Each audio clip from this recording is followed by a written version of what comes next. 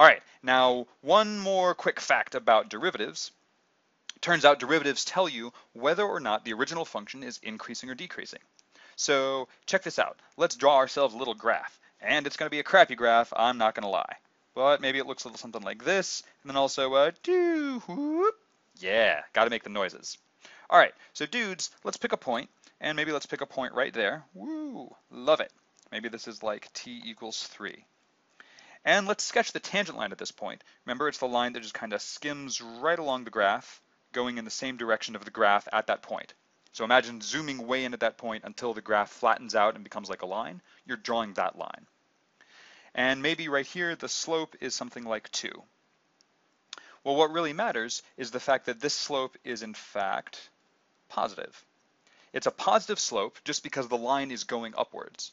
And because the line is going upwards, that's the same thing as saying that right around this point, right in a neighborhood of that point, the function itself is also going upwards. Because the line does the same thing that the function does, at least close by that point. So because the slope is positive, the line is increasing, and therefore the function is also increasing. And here's the gist of that. The function is increasing if the derivative is positive. And then kind of the same idea, let's look at another point like maybe right around here. If you look at the tangent line there, it just skims right along, looks maybe a little something like that. You'll notice this might be like m equals -1.